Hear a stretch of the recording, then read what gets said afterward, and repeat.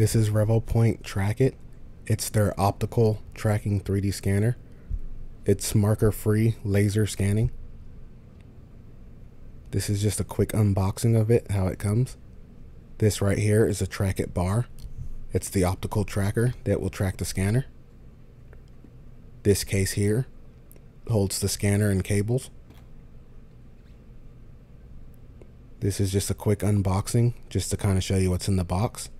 Then I'll go ahead and get into the scanning.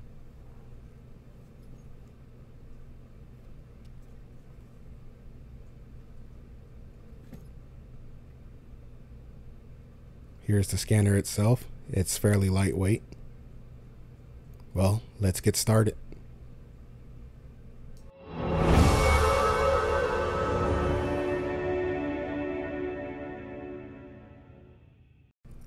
Okay, I just finished doing the calibration. I had to bring the scanner inside. It was simply much too hot outside. The calibration process is fairly simple. Everything is guided. As you can see in this quick little video here, it tells you everything to do and you just align everything. Right here is just a quick demo of it doing its calibration. As you can see, it's pretty automated. Now on to some scanning. I simply mounted this turbo compressor on this little arm for a tripod holder. So that way I am able to get to both sides of it and get under it and above it. I have the Trackit bar mounted off to the side behind the camera. But as you can see, it easily picks up everything. I can easily get around to all the sides of it without using any markers, without any tracking loss. I'll just go ahead and speed this up so that I can get to the actual finished scan.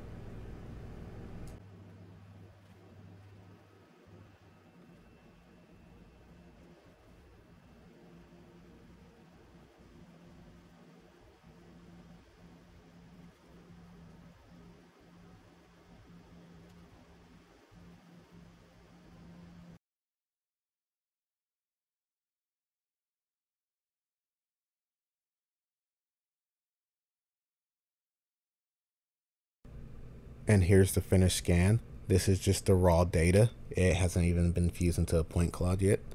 I'll go ahead and fuse it into a point cloud just using the recommended settings.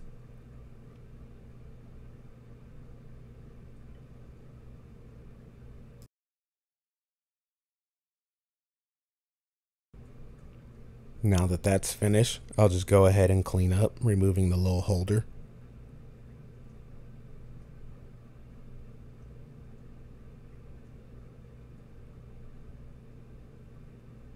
Other than that, there's nothing else that I see that needs cleaning up. So I'll just process the scan. And I'll just mesh it on the recommended settings. So now that that's finished, this is how the model came out.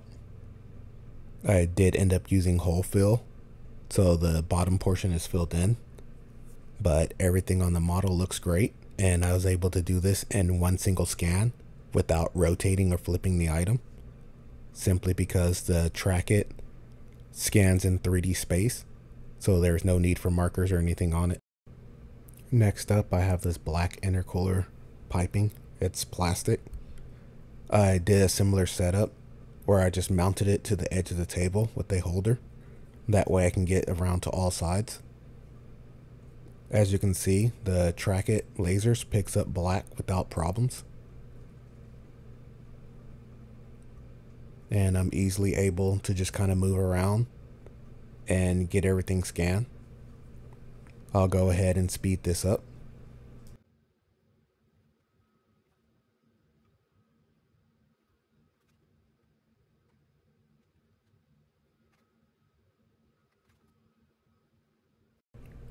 Now that that's finished, I'll just go ahead and process the scan like before. Again, just using the recommended settings for the video. But what's great about having a scanner like this is that you can get around the item without losing any tracking, without placing a ton of marker dots. Also, you don't need to have defined features to track, since the Trackit bar is actually tracking the scanner in 3D space. Right here, I'm simply cleaning up the scan.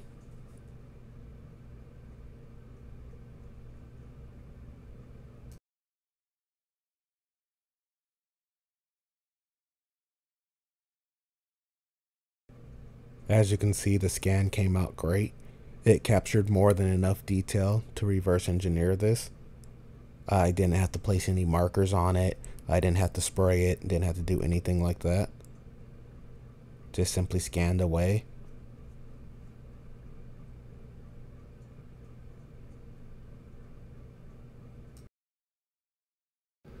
This right here is just a test, just to show that it can actually scan something shiny. I end up using this box cutter that happens to be very shiny. As you can see, it picked up without any problems and filled in pretty quickly.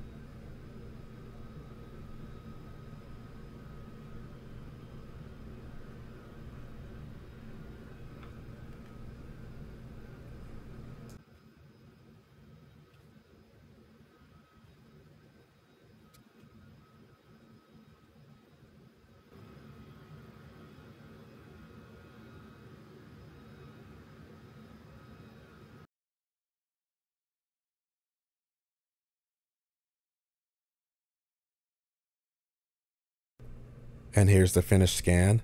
I won't even bother fusing it, just look at the raw data. Everything picked up nicely. I even started scanning some of the table and went back to the box cutter just to show you that it keeps tracking very well. And on to the final scan for the video. This is a pressure plate for a clutch. As you can see, it easily picks it up. There's no spinning, no spiraling, because this is a symmetrical item. The Trackit handles it just fine.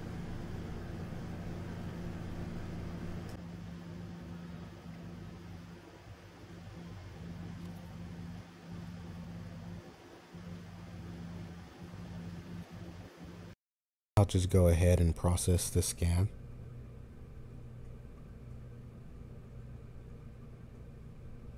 As you can see, everything came out nice and clear.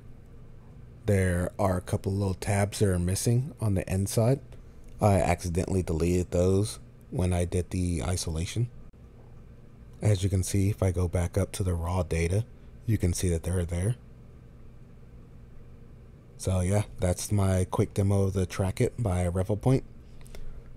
Stay tuned for more. I should have some more videos coming. Thank you for watching.